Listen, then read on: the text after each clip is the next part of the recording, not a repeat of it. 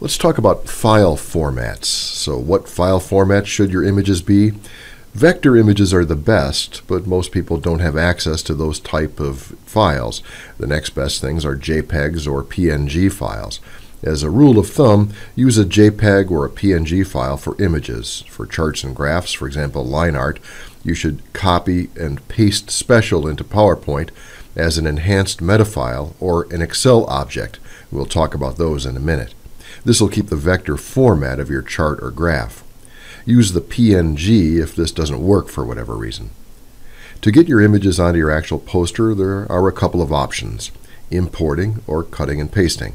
We'll look at importing first.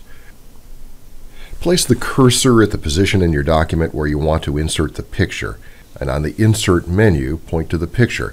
This will open the Insert Picture dialog box. In the Insert Picture dialog box, you can locate and select the graphics file that you want to import. You can import graphics files in a wide variety of formats, for example BMP, WMF, GIF, and JPEG. Then click the Insert button.